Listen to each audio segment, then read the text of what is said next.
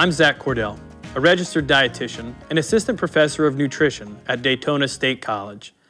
It's pretty common that I hear eating healthy is too expensive. There are ways to help make better food choices without breaking the bank. First, buying fruits and vegetables in season will make them cheaper. Second, look to see if frozen fruits and vegetables are cheaper. Oftentimes they are. They also won't go bad quite as quickly.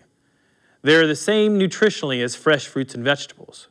Third, try a different grocery store, or perhaps the farmer's market that happens every Saturday on City Island in Daytona.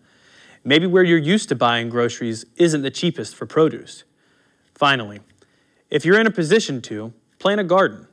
You could find a community garden in the area or neighbors that might want to share the work. With the activity it encourages and the fruit of your labor, you'll be rewarded with fresh fruits and vegetables for much less than they cost at the grocery store. Steps to a healthier you takes less than 1 minute. Enjoy your food, enjoy your health.